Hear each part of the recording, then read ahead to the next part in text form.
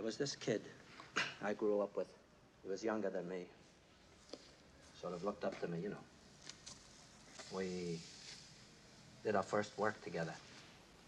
Worked our way out of the street. Things were good. We made the most of it.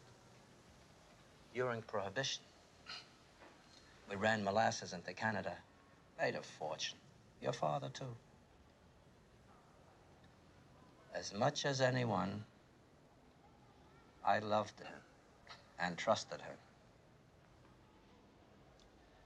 Later on, he had an idea to build a city out of a desert stopover for GIs on the way to the West Coast.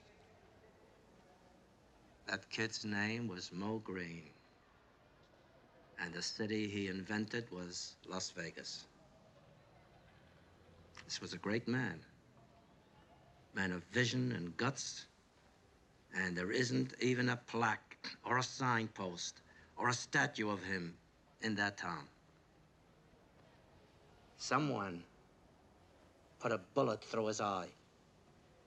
No one knows who gave the order. When I heard it, wasn't angry. I knew Mo. I knew he was headstrong, talking loud, saying stupid things. So when he turned up dead, I let it go. And I said to myself, this is the business we've chosen. I didn't ask who gave the order, because it had nothing to do with business. There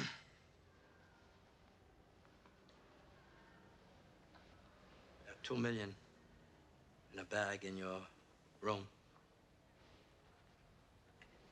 I'm going in to take a nap. When I wake, if the money's on the table, I'll know I have a partner.